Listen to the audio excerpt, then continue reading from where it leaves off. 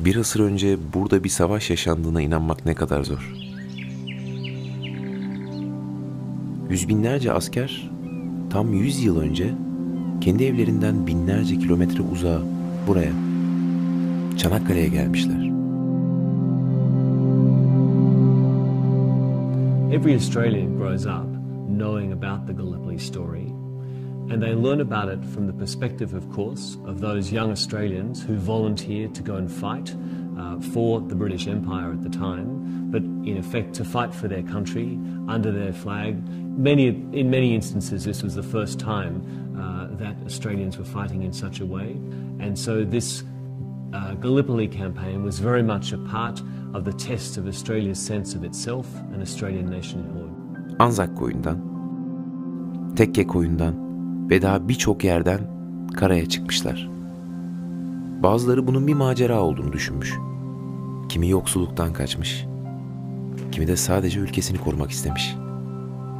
Hepsi de çocuk yaşta, gencecik askerler.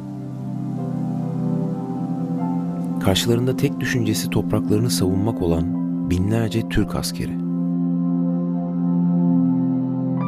Bütün dünyada savaşlar acı tecrübelerle sonuçlanırken biz saldırıya uğramamıza rağmen ülkemizi, topraklarımızı işgal etmek üzere gelmiş güçlerin bugünkü torunlarına ve bütün dünyaya saldırıya ve işgale uğramak üzere başlamış bir savaştan dünyaya bir barış mesajı veriyoruz.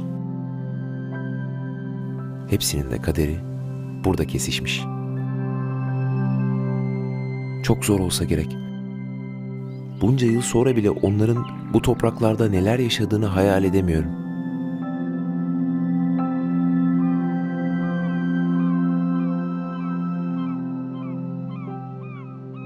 Gallipoli is sacred ground for New Zealanders. It is also a place where New Zealand came of age as a nation.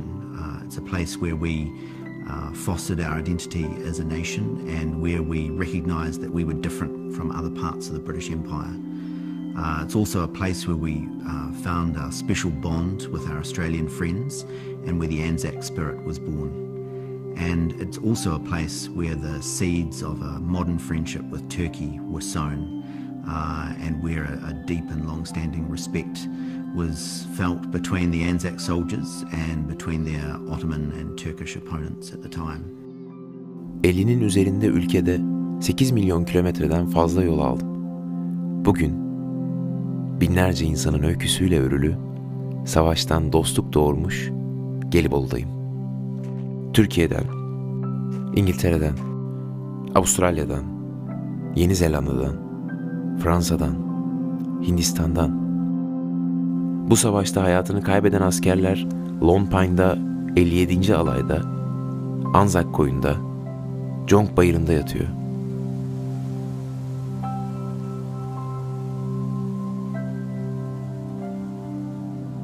Her yıl binlerce Türk, Avustralyalı, Yeni Zelandalı savaştaki kayıplarını anmak için buradaki anma törenlerine katılıyor. Well, I guess like for everyone, I remember it as being an extremely important historical event during the First World War. I'm very conscious of the huge loss of life that happened there. Many thousands of British people lost their lives there. Many more were wounded. And the same was true amongst the French and the Australians and New Zealanders and indeed Indians. And of course on the Turkish side. So I remember all that. I think the other thing I closely associate it with are the words of Mustafa Kemal Atatürk in 1934 when he wrote to the mothers of the fallen in what to me is one of the most generous and magnanimous statements of the 20th century. Burası bir savaştan nasıl dostluk çıkabileceğinin kanıtı. Evlerinden çok uzakta olmalarına rağmen bu askerler burada unutulmak bir yana her yıl daha büyük bir özlemle anılıyor. Çanakkale şehitleri anıtına geldiğimde savaşın ardından Türkiye'nin kurucusu Atatürk'ün söyledikleri kulaklarımda yankılanıyor. Uzak diyarlardan evlatlarını harbe gönderen analar. Gözyaşlarınızı dindiriniz. Evlatlarınız bizim bağrımızdadır. huzur içindedirler ve rahat uyuyacaklardır. Onlar bu topraklarda canlarını verdikten sonra artık bizim evlatlarımız olmuşlardır.